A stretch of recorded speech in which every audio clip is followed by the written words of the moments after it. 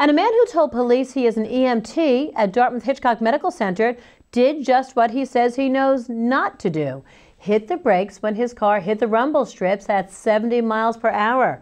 22-year-old Cameron Kennedy totaled the car he drove today on I-91 south in Rockingham, Vermont.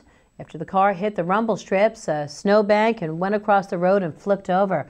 The car was totaled, and Kennedy told police he was not injured.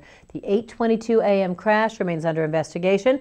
Kennedy lives in Hinsdale, New Hampshire. Golden Cross Ambulance Services examined Kennedy, and Rockingham Fire personnel secured the crash scene for security reasons.